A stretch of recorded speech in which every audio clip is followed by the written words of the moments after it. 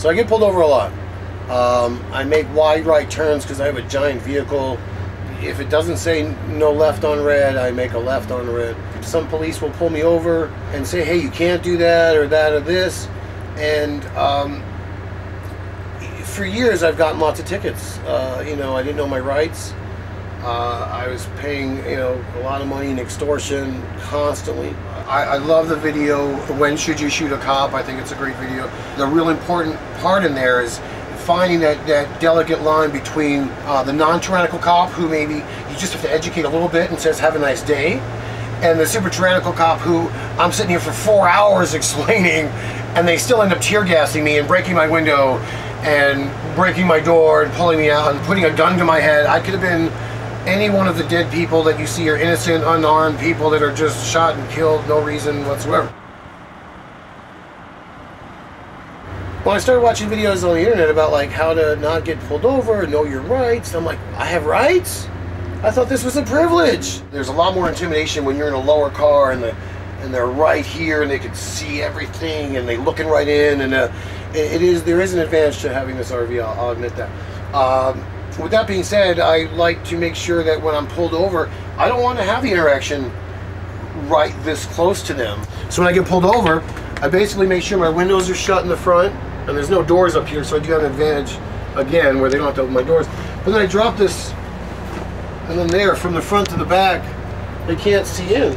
And I just open up the window, and sometimes the screen, and I'll, you know, talk to the officer this way. How can I help you, officer? And it's a long way down there. I mean, you can clearly see over the top of your car. In the driver's seat, I'll probably start recording. When I come back here, I clip that on there. I've actually notched out a section so my camera in my phone isn't blocked by the case. I would then went ahead and put in a permanent power supply so that no matter what, I can always just, you know, as soon as I pop this in, I plug the phone in, and it's always going to be charging.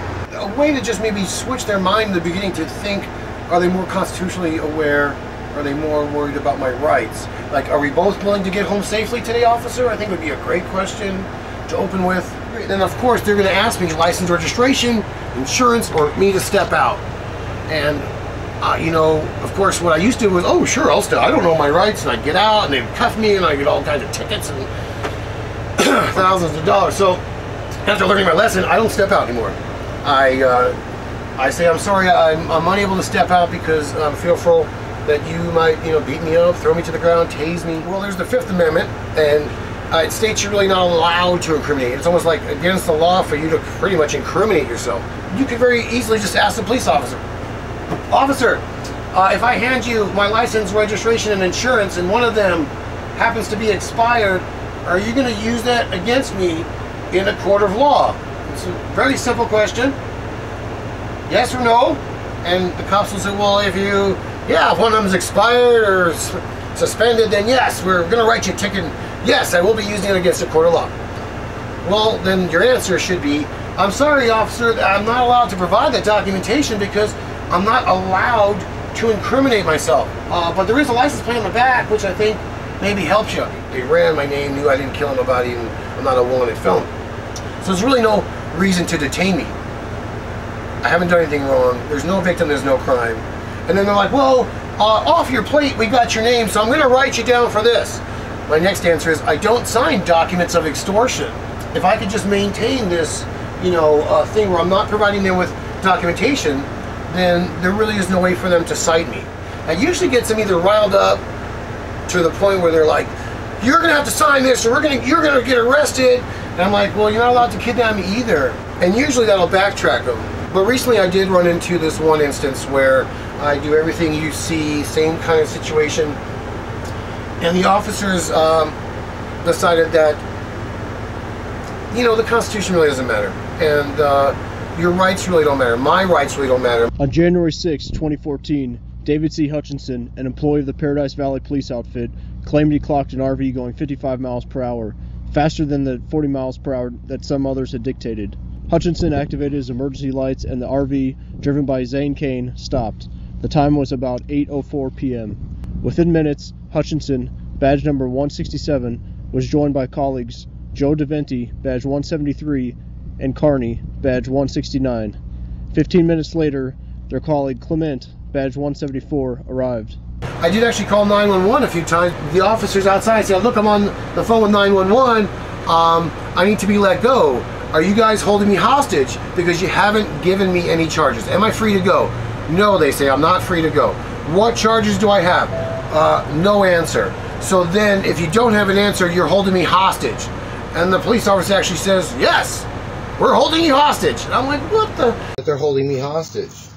With no charge, there's no problem. They're parked on the vehicle. They won't let me go. They run me off the road. My life, ma'am.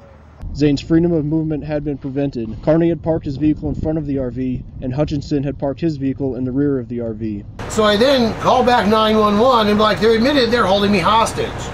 And she's like, well, I'll talk to the officers outside. I don't have time for this. You guys might have all day, you're getting paid overtime, whatever. I need to go. My individual rights and what I need outweighs what these cops need. I'm being held hostage. How should I feel? Whatever he's going to say, she just regurgitated to me and said, don't worry about it. It's almost like that movie where, don't worry, mate, you'll be dead soon if you get out of this alive. They're power hungry. They're out here on steroids and donuts. Nowhere in the reports filed by those men was a claim that Zane was hostile or threatening. Quite the opposite, in fact. Diventi wrote that Zane had verbalized that he felt like it was a hostage situation. Carney indicated that Zane had stated that he was being stopped unlawfully by the police. Hutchinson pinned that Zane communicated that he was traveling, not driving, and that as there was no victim, there was no crime.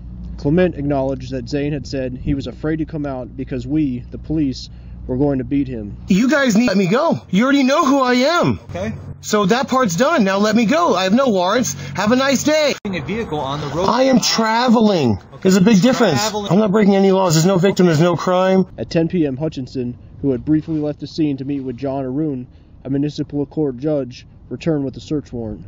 They actually threw a door pry bar through my window here, which now I put it in a bulletproof window into this thing. So that's not going to happen again through that window. But they did throw it through the window, and it came all the way over here and actually made 2 holes in my wall right here. Yeah, it's like the pry end of it.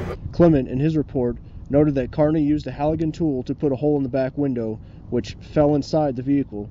Does a tool that fell fly across the back room and put gouges on the opposing wall? And then they literally just started literally kicking and punching like everywhere in my RV, just all over. A little while after that, they threw in a tear gas container. They gave me a warning. Hey, if you don't come out, we're gonna throw tear gas in. You guys, I am not violent. You have no reason to shoot the gas in here.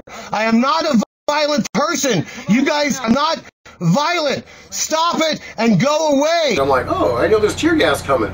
So I went into my bathroom and filled my bathroom sink here in the RV with water. You're a terrorist! Come out now! You don't have a warrant! We have a Window! Show me the warrant! Look at it. Hey. It says we're coming in the RV to Where does it say that? 5-page document. Come out. Right, and it's from Paradise Valley. We're throwing gas. That's biased! I was in the front and they threw the tear gas in. I had a wet towel over my face because they already told me they were going to tear gas me. And I was able to pick up the tear gas and it was just spewing out, man, everywhere. I put it right into the sink. Puts it right out. Right out like a candle. I put on my bathroom exhaust fan and all the tear gas just starts getting sucked up. And at this point, it just didn't matter. They're going to come in and get me. They're prying the door open. You know, at some point you either kill the cop or you have to kind of give up. And I didn't want to give up, but I knew that my one gun against 4 cops isn't gonna do it. Seriously, everybody back off. One guy put cuffs on me peacefully. I'm a peaceful guy. This is over now. You're coming out or we're... I am. Please, peacefully. Can you guys just back up? Can you guys just back... Are you coming? Yes. Then can you now? I know, but there's too many of you guys and you're gonna hurt me. And in the fear of me giving up, that I could still give up, I could still be handcuffed, I could still be peaceful, I could still be killed. I'm coming. Here I come. Here I come. I'm going out. I gotta go out. I gotta go out. When Zane exited, Diventi noted that he pointed my pistol at Kane as he exited the RV. Carney put handcuffs on Zane, and he was taken to the Paradise Valley Police Outfit headquarters, while his colleagues entered, searched, and stole some of Zane's property.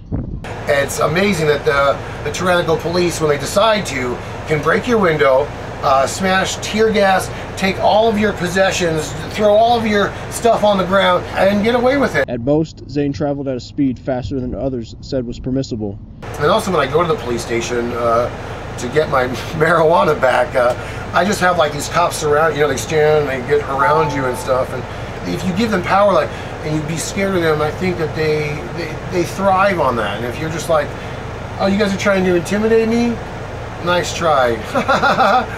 I think it kind of loses the power, or they might punch you in the face. I don't know, you know, it could go either way, but from what I've seen, next time I turned around after laughing at them, they're gone, because it didn't intimidate me. Let me go ahead and weigh this up here, make sure we're at the right... Oh my God, what? That's what came in from the lab. We're going to start missing a bunch. Do not call me for it. Thank you, officers, for my dabs back, which are mine, and you weren't supposed to take in the first place, which is why I'm leaving the building with them. Thank you so much. And I'm going to head out to my vehicle over here, which is the massage mobile. Zane was targeted solely because he didn't comply with those wearing badges. Zane didn't cause the victim. Carney, Clement, Diventi, and Hutchinson did. And that despite their oath to protect the rights of all persons, to be free from criminal attack, to be secure in their possessions, and to live in peace. When common sense and justice is allowed to be superseded by a badge and double standards, the rights of all are in jeopardy. Zane is now threatened with legalese entitled failure to provide ID, reckless driving, failure to stop for a police officer, exceeding posted speed limit. In total, between impound fees for his RV, lost work, and ransoms paid, the incident has cost him $3,500.